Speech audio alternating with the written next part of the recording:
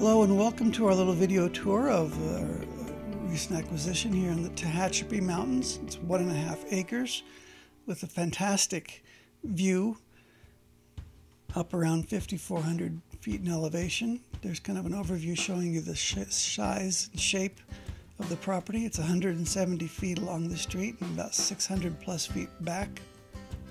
Here's a little Google Earth just to give you a sense of the contours of the area.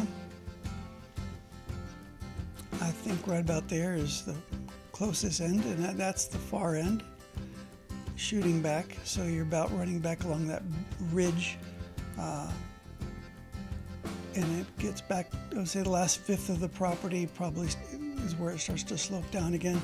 It's probably where you would want to build, I would think, so you get full advantage of that view. This is a part of the Bear Valley Springs Homeowners Association. It's a very large gated community. They offer quite a lot, much more than the ordinary HOA does. They have a number of lakes, fishing, shooting ranges, golfing, equestrian center. They have a huge pool. You just need to go on their website, Bear Valley Springs HOA, to see the full extent of all the activities and clubhouse and all the things that they offer. It's not one of the cheapest. It's about $100 and some a month, but you get quite a lot for it. This is a very nice house. If you drive through this area, these are all nice to upper class, middle class houses. There we go, some more of the view. There's looking across the valley at the neighboring property. Now, this property is being offered at a great discount, but I should tell you, in 2004, if you check the records, this property sold for $25,000. 2 years later, in 2006, it sold for $60,000. Now, that was before the crash in 2008, and property values have gone down. They haven't come back to the same levels. But you shouldn't think that just because this property is being offered for such a low price that that's all the property is worth. This is a bargain property, and it'll move pretty quickly, I think. Got a little overview here. Oh, here goes the drone, out of control. I'm still getting the hang of it. Now, that's the far end of the property, probably where I would build if it was me. I'd put my patio over the edge there, take full advantage of the view. I think I mentioned this is at about 5,400 feet in elevation, and you're looking down on the 58 freeway.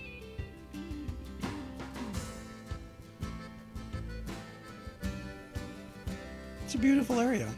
If you drive through this gated community, you're going to find middle-class houses, and you're going to find some pretty upper middle-class houses. They maintain this area well. I've only heard good things about the HOA. Now, that's the far end of the property at the high point. There you've got that berm. I would probably push a lot of that earth back to help create the pad towards the back of the property. Like all the properties in this area, you're always going to deal with a little bit of slope, but this is a very buildable parcel.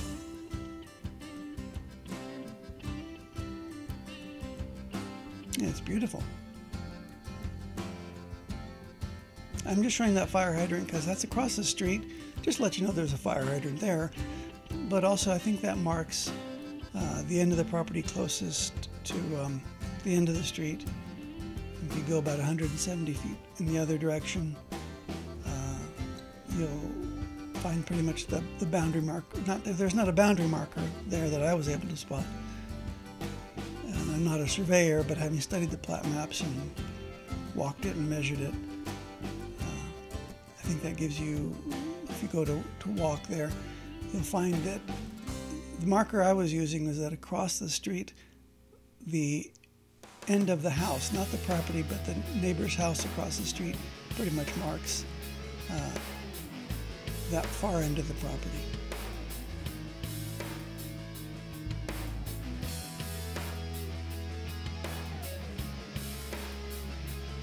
Now, I've walked this property, and I got to tell you, I'm not sure, but I think there's some deer trails through here. So There's a lot of deer in this area. I've seen a number of deer just on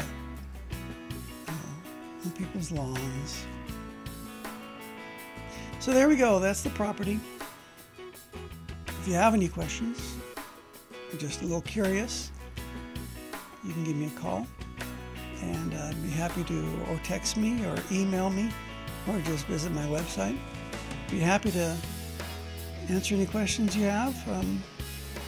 I think that video and the pictures gave you a pretty good sense of what the property's like. If you want to go visit it, give me a call.